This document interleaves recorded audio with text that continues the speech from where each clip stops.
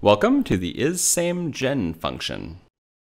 IsSameGen is used to determine if the member currently being calculated is at the same generation as the member that you specify.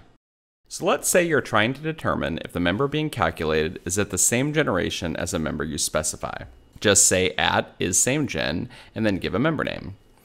If it's at that same generation, and remember generations count from the top of the dimension downward, unlike levels that count from the lowest level of the dimension upward, if it's at that same generation, it will return true. You can either specify a member name, or like most of these is functions that take a single member name, you can use a function that returns a single member name, like @parent.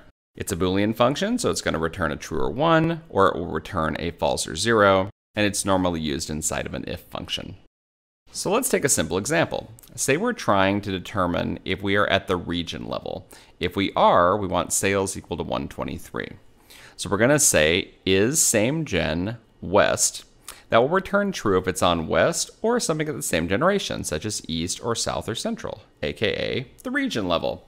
So if I'm on a region, set sales equal to 123. Otherwise, don't do anything.